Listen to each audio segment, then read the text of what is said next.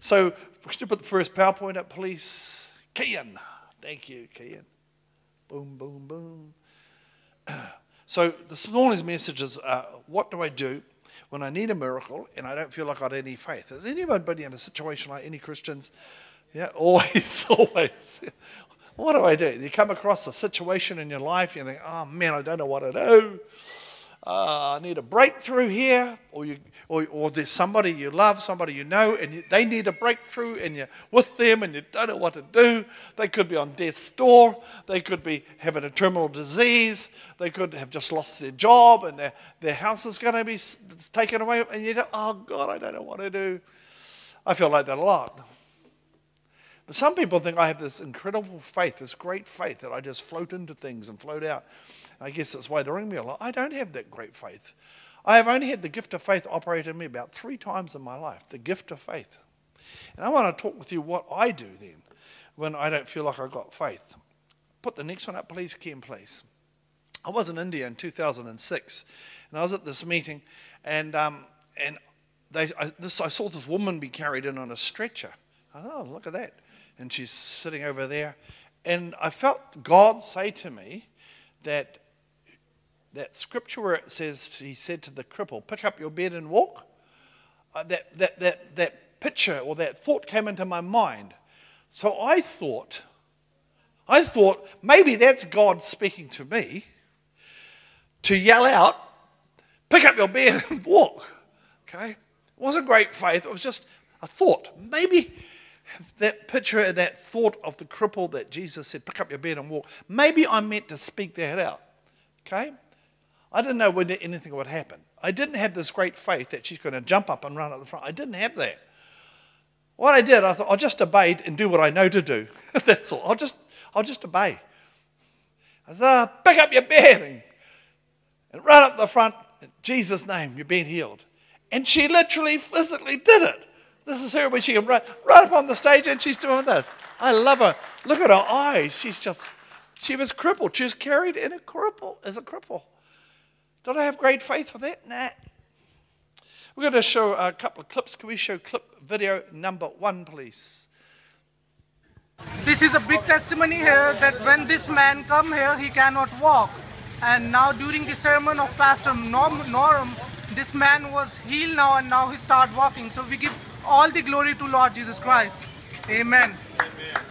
This man was not in my meeting. This man, the place was too full.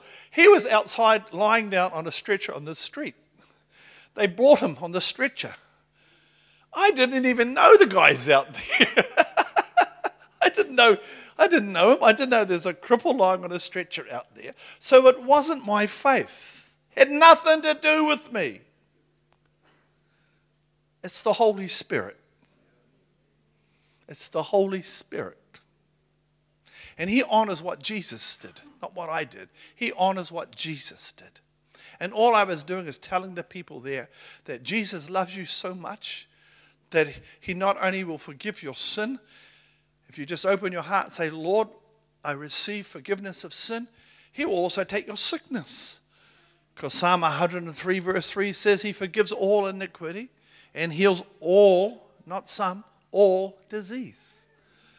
Now, straight away, some minds are thinking, yeah, but it doesn't happen all the time. Forget about that. If you go down that track all the time, you're going to go down that track of doubt. And so I don't understand why not everyone gets healed, but that's not the point. The point is he forgives all our iniquity. That's the truth. And he heals all our disease. That's the truth. That's what he says. That's what truth says. So I just said that. This guy heard it.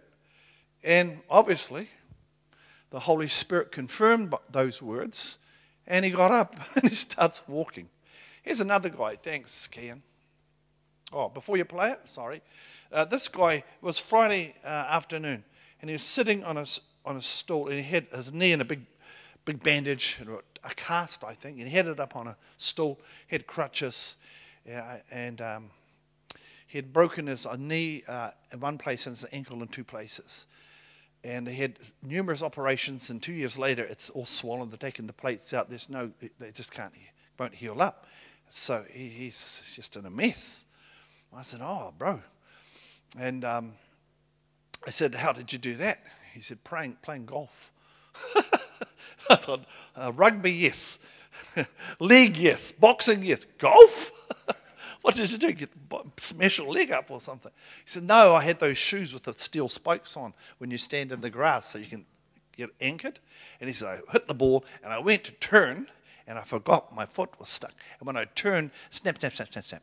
I think it was, broke it in his knee and then two places in the ankle broke. So, anyway, I said, oh.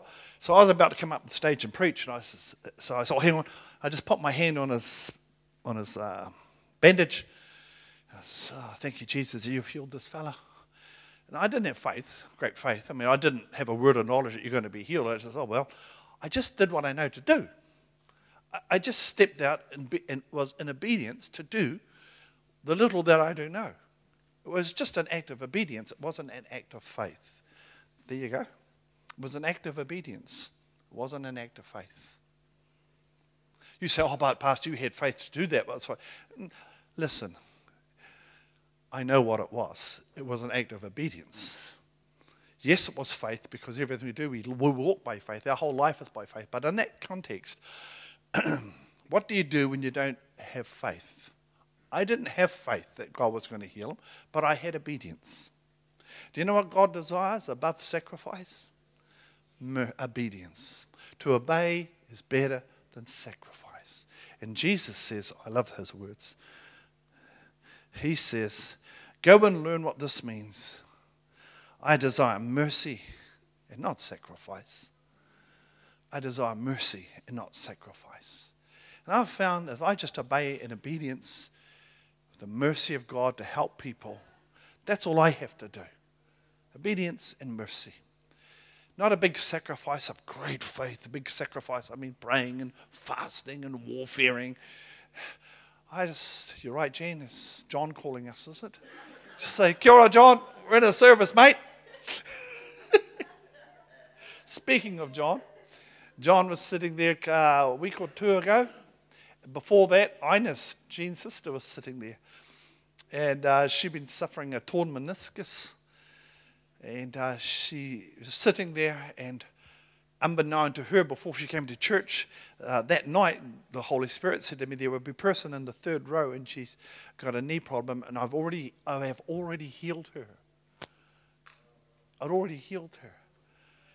And so I called out someone in the third row, and no one put their hands up. I said, I'm sure it's the third row. Then Rosemary in the fourth row put her hand up, and she got healed of her knees. I said, oh, I must have got it wrong. But Ines was thinking, no, you didn't get it wrong, Normie. She says, you and Jesus didn't get it wrong, Normie. and she felt this presence come on her, tingling, and then she felt like weeping, and then all the pain just disappeared. And she walked out without a walking stick, totally healed. She was just sitting there in the third row. And then last Sunday when John was sitting there, and John's had some condition on top of his head, giving him pain or discomfort. And last Sunday I said, just put your hand on your heart and see what Jesus does. And just did a karakia, and he said he felt emotional, he felt a tingling, and all that things just, he left this church. He said, it's gone. Called me over on the other day just to share with me. That's Jesus. I didn't even know he had that condition. Sometimes I know and sometimes I don't. When I know, that's different. But when I don't know, when I don't have any faith, I just step out in love and obedience to God and to people. That's all I do. And guess what God does? Stuff. God does it. He does it. So what do I do when I don't have faith? I just do what I know to do. I just use common sense. Sometimes just do what you know to do.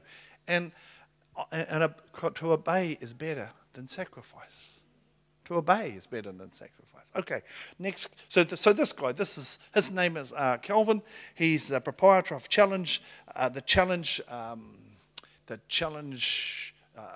petrol station, just out of Ruawai, just before you go to Dargaville. He's on the end where you go to Dargaville, Rua. So go and get your gas from him. And he's still there. I rang him and he said, I said, can I put your video up, bro, on Facebook? He says, yeah. I said, how's your knee? How's your leg? Hey, Katie Pie, my bro. And he says, put it up for the glory of Jesus. So this is Calvin. Thanks. For rural New Zealand. Yeah. I'll tell you what I couldn't do. I hit my ankle. This is Tuesday. So you...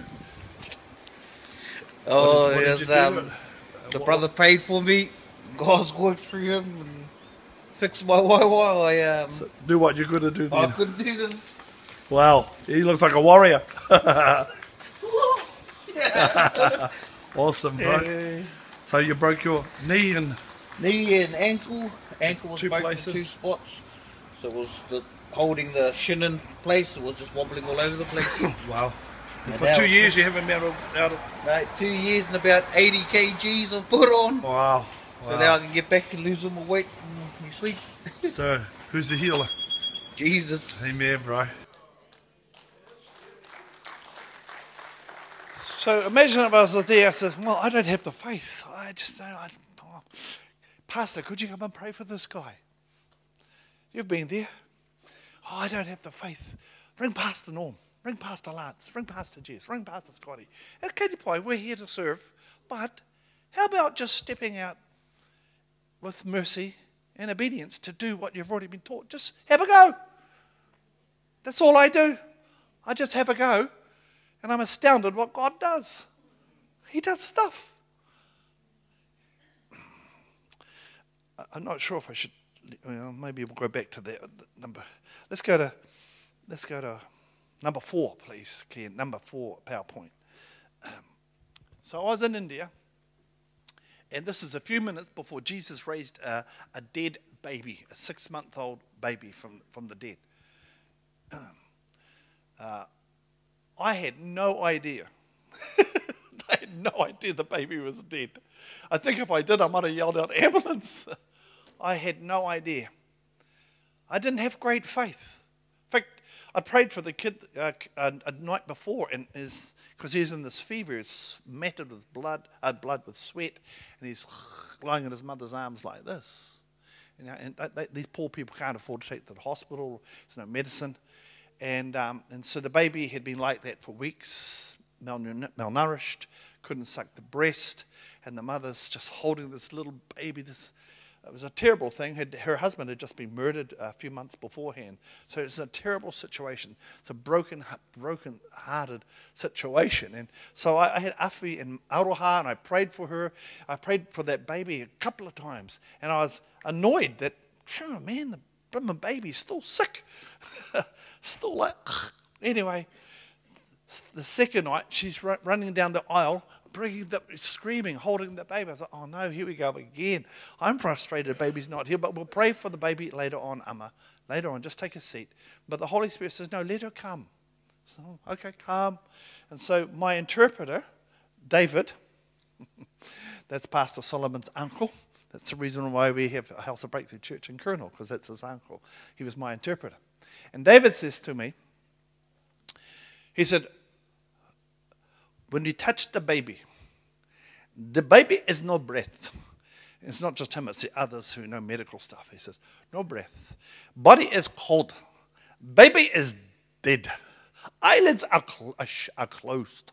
I said, what? He said, baby is dead. Baby has been dead for 20, 30 minutes and back in mother's arms. Baby's not moving anymore. Baby's got cold. Baby was dead. I said, what? Next vid clip.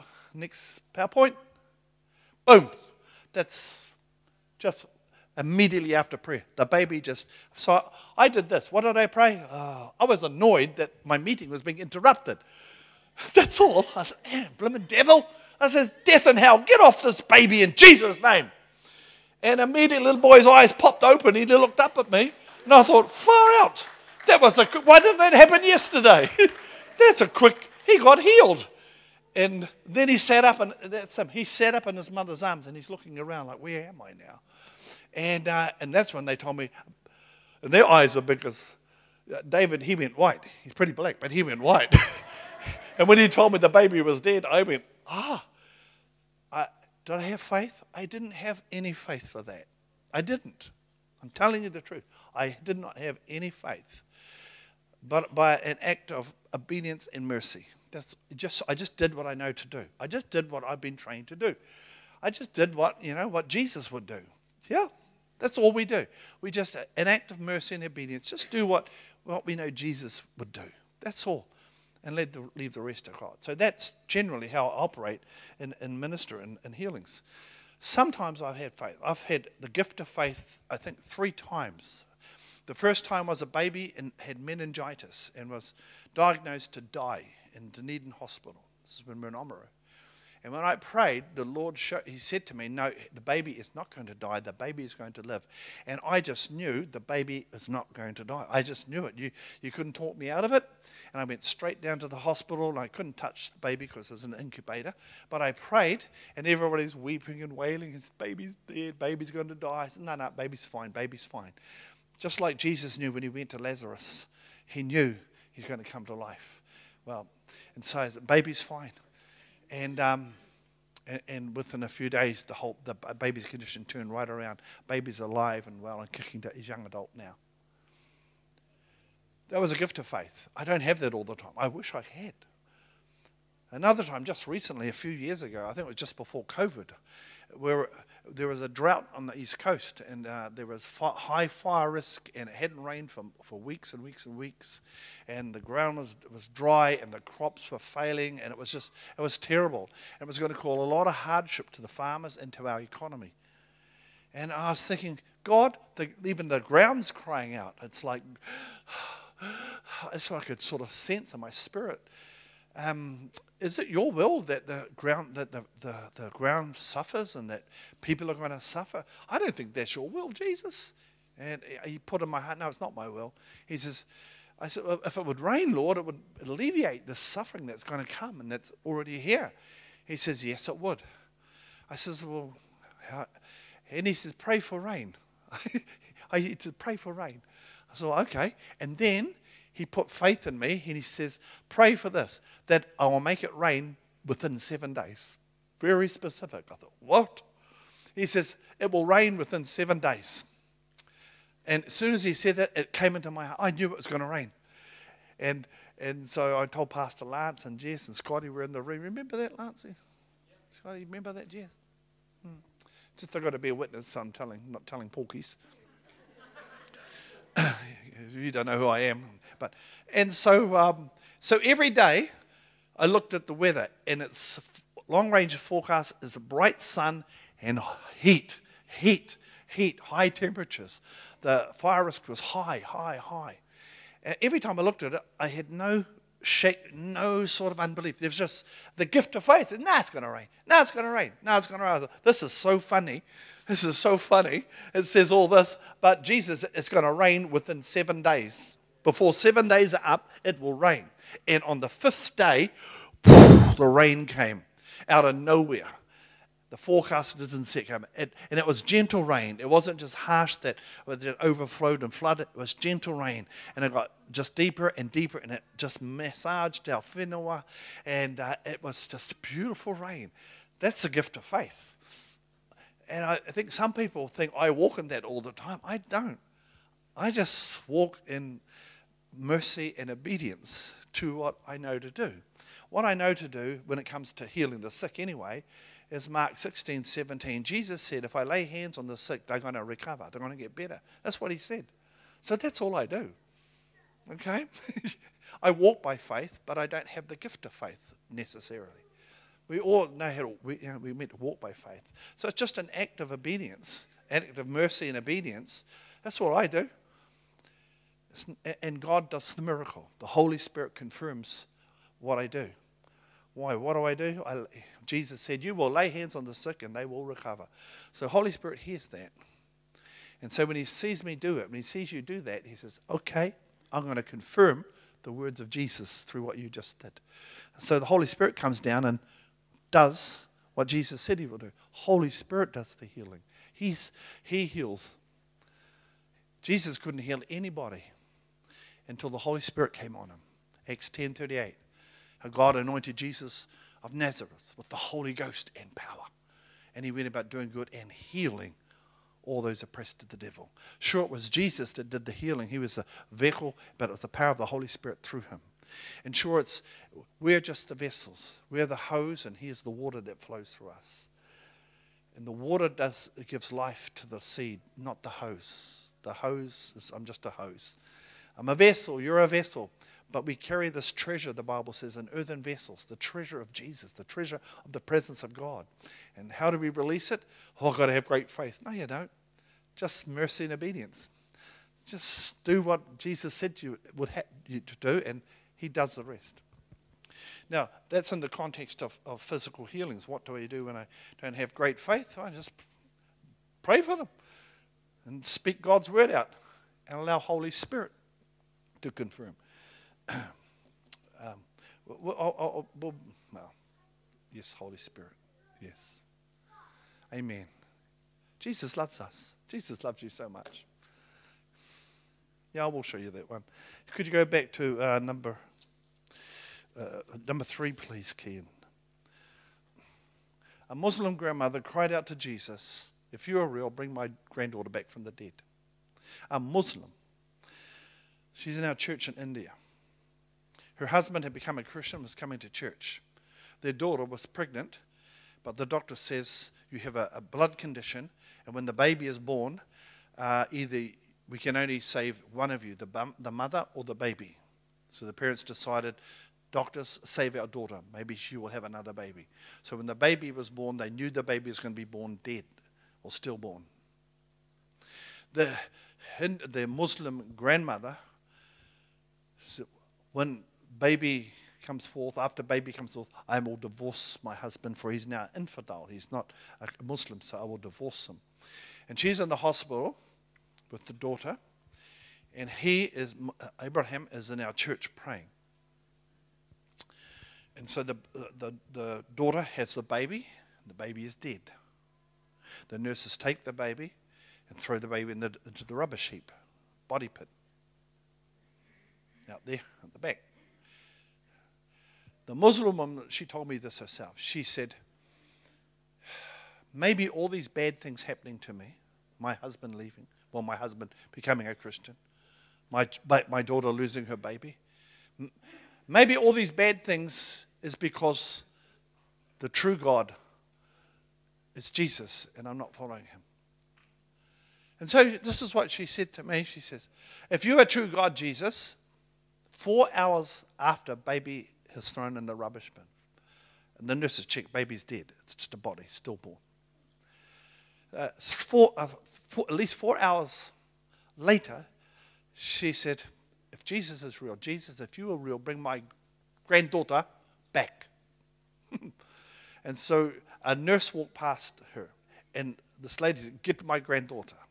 She said, what granddaughter? Get my granddaughter. She said, she's dead. Go get. The Indians are very forceful. Go get.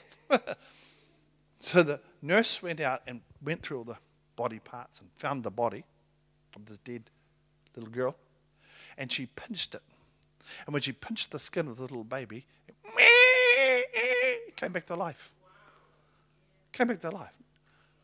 And so she brought the baby back to the mother, and the mother became a Christian. And the daughter became a Christian. And they still wear their Muslim stuff, but they're Christians. They come to our church. They love Jesus. Why am I sharing this? When I heard this, I said, Lord, what's up with that? She's not even a Christian. She just says, if you're real, and you did that for her, he says, I desire mercy above sacrifice. I love people, he said. I love people. I says, well, some of us Christians pray. We don't get great stuff like that. You need to uncomplicate things. You need to uncomplicate yourself and have the faith of a child. Really? So I just shared that with you, Whānau. It might mess with your head. It did with me, but I just see the mercy of God. He was willing to intervene and bring a little baby girl back from the dead. Okay, thanks, Ken. Could you go now to page number 6? And you'll be happy to know I blocked you out of this picture, babe. Now, the picture is I want you to look at the car behind us. The car behind us is a Mark IV Cortina. That's the car we drove up from North Otago, Oamaru, to Gizzy in. To do the will of God. Now, to come to Gisborne was an act of faith.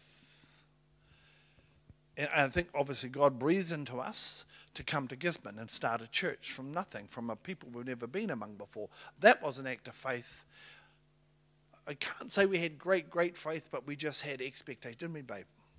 Yeah. We just knew God had come before us, and God was going to do this, and God was going to start a church, and God was going to heal the sick, because I've just come back from India, and what I saw in India, the dead being raised, the cripples walking, the blind seeing, he said, that's what I'm going to do when you go to Gisborne. So we had that faith, but it wasn't a gift of faith, it was faith. Okay, so there's a difference between walking in faith and the gift of faith. Do you understand there's a difference? When you put your foot on the brake, that's faith. You don't know whether it's going to stop or not, but it's an act of faith. We just expect it to stop. So walking by faith. So we came to Gisborne, of course, and the result speaks for itself. But when we came to Gisborne, our car got stolen. This car got stolen. It got its wheels taken off it, and then it got trashed. And I said, God, how am I going to get around and serve you now? I didn't have a great gift of faith for another car. We didn't even have the money. So what little we got out of the insurance, I'll never forget, the insurance broker thought I sold it to the mongrel mob, and then I was pocketing the money. He came in, he was an ex-detective, and he was grilling me. I says, what? Who are you, mate? I'm the pastor of this church. Yeah, well, we get lots of stories. Never forget it. Never forget that. You think far, man. As it was, the mongrel mob did steal it too. Some of the associations. And so I thought, well, we've got a little bit of money. We'll just have to find a car. And we found one, and it was a Art Paul Cortina station wagon. And so we did that all up, and it was wonderful. It was gutless, yes. But we were driving around, looked flash, but it was slow as a wet hen. And one day I went to pick my daughter up out at Gisborne Girls High. I'm sitting there in the traffic. Next thing, boom! And this nutter in the car behind me smashes into the back of me because he was looking at something else and wrote the car off. This is only within weeks of our first car being stolen. Wrote the car off. Our new car that God gave us. Wrote it off. The heck, come in. So we had less insurance money, another insurance claim. Guess what that guy thought I was up to? And so it was a 3-car collision. The car hit me into the front of the car, another car behind another car. Anyway, so we got a little bit less money now, and the only car we could afford was an old Bluebird. It had primer all over it. It had holes in the doors on the inside. It looked like, oh man, it looked like a coastie car, bro. A farm car. And but cool, it could go, man. It had guts, it had power, better than the old Cortina. Man, I liked it. Just didn't like it so much, but you know. And then God gave me some faith. And he said, I'll give you a new car. I says, yeah, Father, what sort of car? He said, what sort of car do you want? I said, I want a white Nissan with air conditioning. Because we never had air conditioning before. You don't need it down Oamaru, it's so freezing. I said, a white Nissan with air conditioning. He says, okay. And he put the gift of faith in me for that. And I would say to the kids when we were driving down Darlator Road in the old heap, one day we're going to be driving a white Nissan and it's so hot we're going to have air conditioning. You get that, Kels? You get that, Todd? Yeah. Remember that, darling?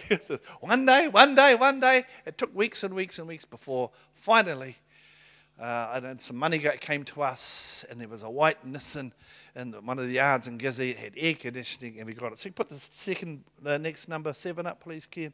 So here's the story of the cars. Okay?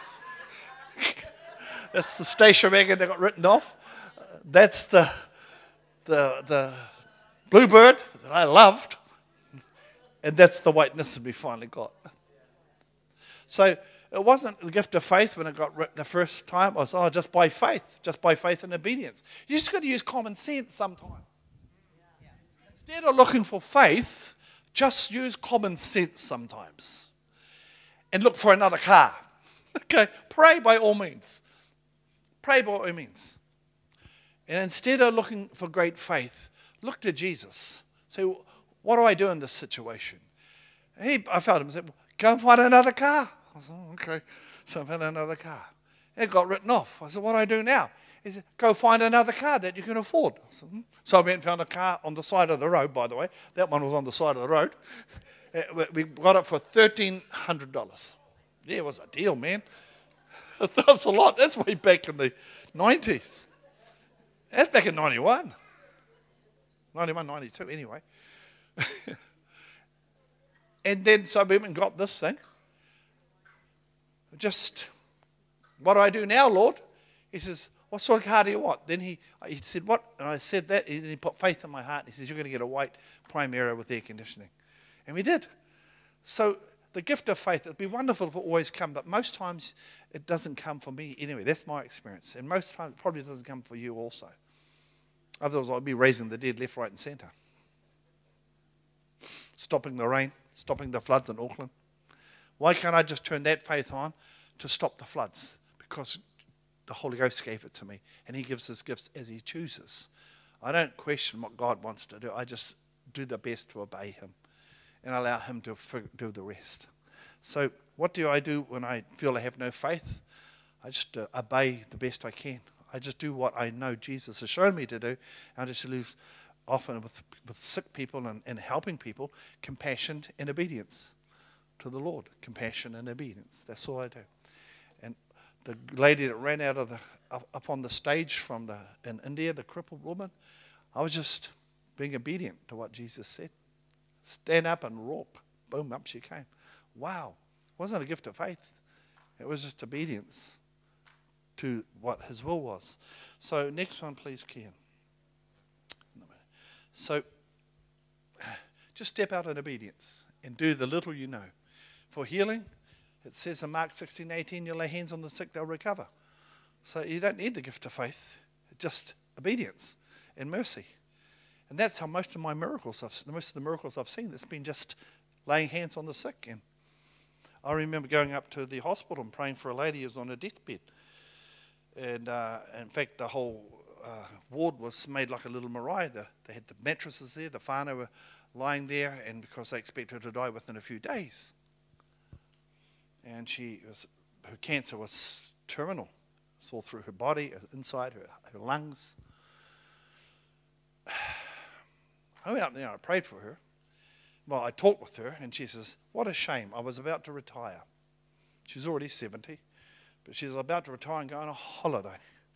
So we sort of joked about, well, where you're going is going to be the holiday out of this world. And she said, yes, yeah. So she was okay. But she's in pain.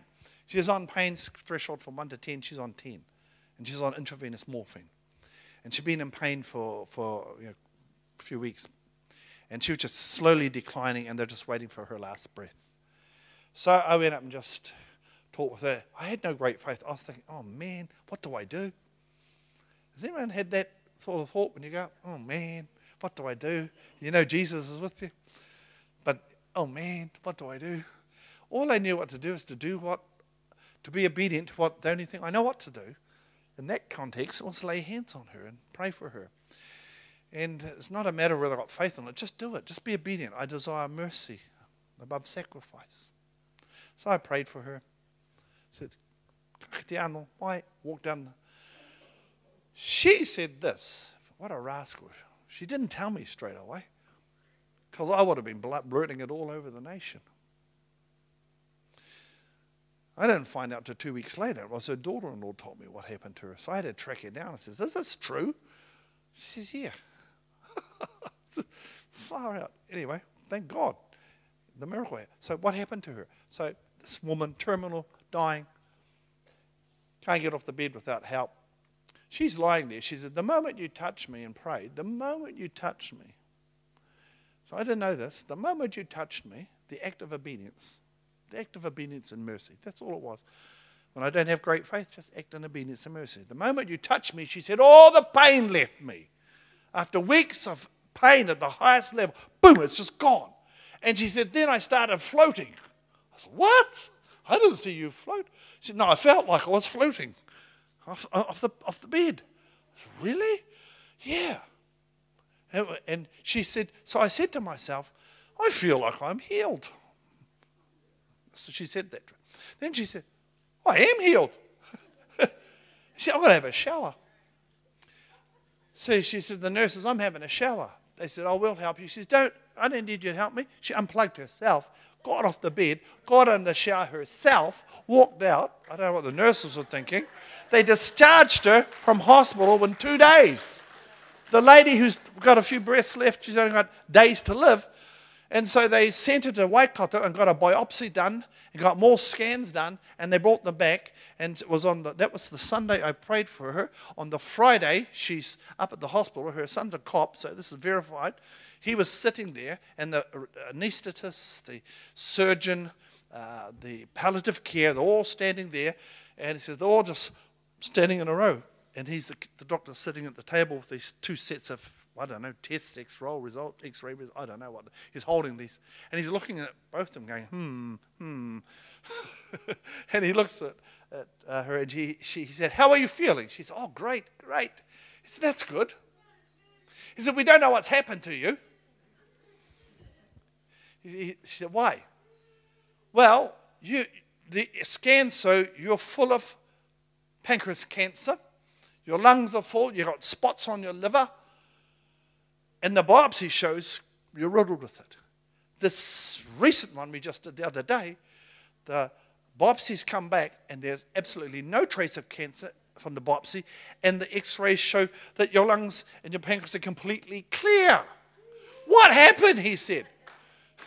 She said, karakia. And the doctor says, well, it wasn't our medicine. God bless him for being humble enough to admit that. It wasn't our medicine. Now, she's passed on since, but she lived for about 5-6 years after that. 5-6 years. Did I have great faith for that? And so I've looked back and I've just meditated and I looked at all the miracles that God has done.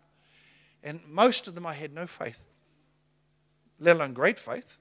It was just an act of obedience and mercy. And God did it. That's all. So I look at all these miracles that are far out.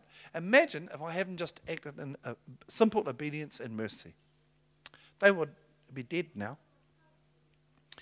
Don't let the search for great faith put you off from great love. Just love people. Just do an act of mercy and obedience. Do whatever you know to do. With the car situation, ask Jesus. Look for Jesus in the storm, not the storm. Look for Jesus, what his will is, not great faith. Just look for what Jesus wants you to do. And whatever he tells you to do, he will give you the faith to do it. If you look for great faith, like me, you get all headaches. You feel like you have to do something. You feel compelled, I've got to do this, as if healing's up to me. If it's healing's up to you, we can't heal nothing. Jesus is the healer, yes? So it's learning just to... Okay, coming to a close. What's the next PowerPoint, please? Thank you.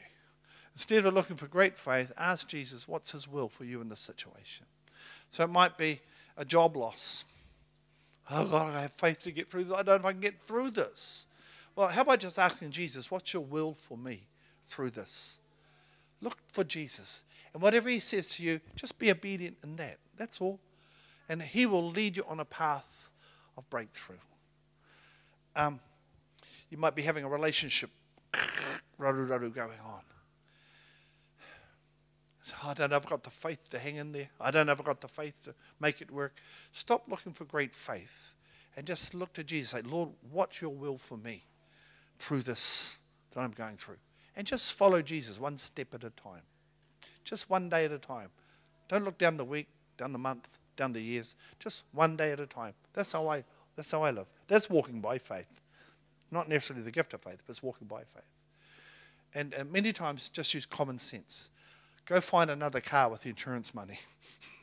Oh, Lord, I'm praying. Oh, I bind the devil from stealing my car. I rebuke you, Satan. Next minute, my other car gets written off. Oh, yes. Heck, man. Lord, aren't you with me? Yeah, I'm with you. Doesn't mean everything's always going to be comfortable. It's not the devil attacking you. It's just a little bit of inconvenience in your life. Okay? You're not going to die. You're not dying. You're just inconvenienced. It's not persecution, it's inconvenience. Persecution is in the places overseas, our churches, where you'll get your head chopped off if you say you're a Christian. Well, you'll be blown up. Your church can have suicide, but that's persecution. That's not inconvenience. That's persecution. But what you're having is just a bit of inconvenience. Just use some common sense. Use your money. Use some common sense and find a car. Okay. Amen. And then step out in obedience and do it. So it's a bit of a funny story. Well, not funny. I mean, some of the stories are funny. I mean, there's miracles after miracles. You've been here. You've seen it, finally, some of you. You've seen the miracles. And so we're going to close right now. And I'm going to do an act of obedience and mercy for those who are suffering in their bodies this morning. And I'm going to do what I know to do, which is pray for anybody who's got sickness in their body. You don't have to come down the front. I don't have to even touch you, because I know the Holy Ghost will touch you. And if you've got pain or sickness or affliction in your body, or not just your physical body, maybe it's a relationship issue, maybe it's a financial issue, maybe it's something else, not literally physical healing. Still put your hand on your heart, and I'm going to ask if Jesus I'll agree with you. If you agree, I agree. Two of us agree as to touching anything. Jesus said he'll do it for us. So he will bring a breakthrough. So just once we pray, once I pray, you just believe that Jesus has done it. That's all. Just receive it. And the Holy Spirit will back it. It might not happen today, but just, you, me, and Jesus, let's 2 or 3 gather together and agree with one thing. Jesus, I'll do it. It's done. I've got your back. So if those who need healing, I'm going to pray for those with any affliction in your body from the top of your head to your neck. Okay? I'm going to pray for that part of your body. So this is something I know to do. So it might be something to do with your eyes, your ears, your nose, your throat, your tongue, your cheek, your skin, your hair. Sorry, I've never prayed and seen the hair come back, so I don't know about that one. Holy Ghost can do anything. So if there's any affliction you're suffering, old sporting injury from the top of your head to your neck, if there's any area of your body that's in malady or suffering, would you just put your hand on your heart right now?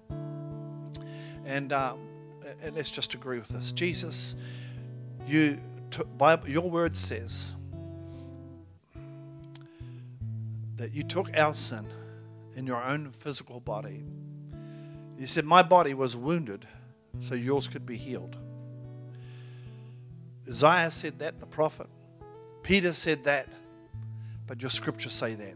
Your scriptures say that when you forgive our iniquity, you heal our disease. And it says you're the same yesterday and today and forever, Jesus. This is your word. This is your truth. Holy Spirit, you were there. You are the one that can testify to this, because you are the only witness that's alive today, that's in this room, that can testify and bear witness. And Jesus, you said Holy Spirit will confirm your words. Holy Spirit will bear witness to your truth and glorify Jesus. So Holy Spirit, we thank you for being here now, and come upon those who are suffering any form of affliction in the head area. In Jesus' name, amen. Now, how do you know you're healed? If you couldn't hear properly, couldn't see properly. One of the guys at WAC Warrior Course yesterday, he said when we did this prayer, the Lord says, take your glasses off. So he took his glasses off, and lo and behold, he can see all the way to the back of the room. He could read the writing. Yeah. So it's an act of faith. He took his glasses off. He says, fine, I can see better. So whatever you need to do now, the Holy Spirit's touched you, touched your body. You have to check out, if you couldn't hear out of one ear, if you can hear now, if you couldn't see properly, if you can see clearer, if you couldn't breathe properly through your nasal, if you can breathe easier, if there's something changed and you had an affliction from here to here, just move yourself around, check it out, because faith's an action, okay? And if you feel something's happened, that there's something's changed, and that moment, in that prayer, will you just indicate, just lift your hand? Okay, way down at the back. Anyone else? Just lift your hand. Just raise, indicate. Who else? Who else? Don't be whakamā, don't be shy. See, whenever Jesus does a healing, he expects you to lift your hand. He expects you to acknowledge what he did. There were 10 lepers he healed, and only one came back and gave thanks. And Jesus says, wasn't there 10? Are you the only one? So please do not dishonor Jesus. Please honor Jesus. If he's done something for you, acknowledge it, give him glory by at least just lifting a hand. Okay? So I know there's a couple more that God's touching. Just thank you. God bless you. 1, 2. Who else? Who else? Say 3. Now, I didn't touch you, and I don't have time to come to you and get you to testify, but I just want to show you, whānau, God's touching people, and it's not with great faith. It's just being obedient in the love of God and doing what he said we would do. That when we pray in his name, God will do stuff. Okay, we're going to pray for the people now with any sickness or affliction in your body from your neck down to your puku. Okay? So, put your hand on your heart. Thank you, Holy Spirit. Come and confirm what Jesus did. Lord, from the heart, to the lungs, to the puku, to the stomach, to the pancreas, to the liver, to the kidneys, to the blood, to the spine, to the vertebra. Lord, every part of that part of the body, that, Lord, your body was literally whipped. Blood splattered off your back as the whip ripped your skin open, and the pain you felt, Son of God. And Holy Ghost, you were there. You saw the blood splatter. You saw the pain Jesus endured. You saw the wounds of his back. And you're the only one that confirmed that by his wounds, people have been healed today because of what you, Jesus, did. So, whānau, if you've got your hand there, just say, thank you, Jesus. I receive my healing. Amen.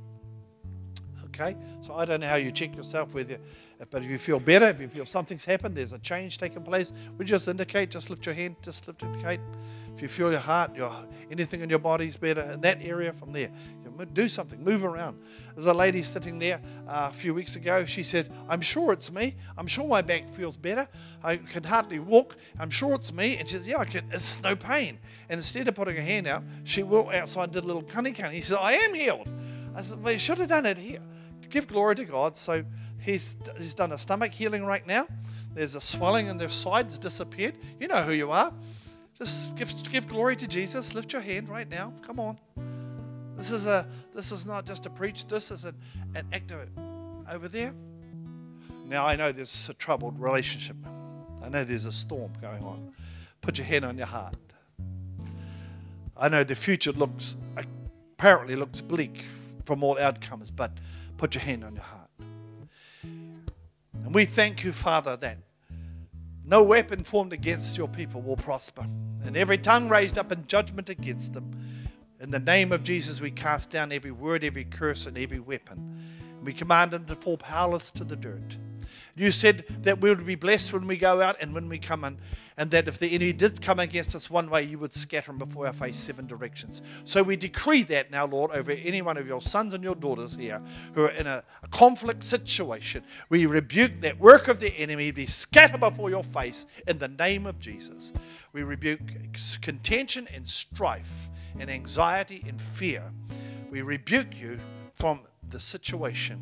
And we thank you, Lord. We invite your presence, your peace, and your joy into the situation. Amen. Amen and amen. God bless you, whānau. Enjoy the rest of the day. See you next Sunday.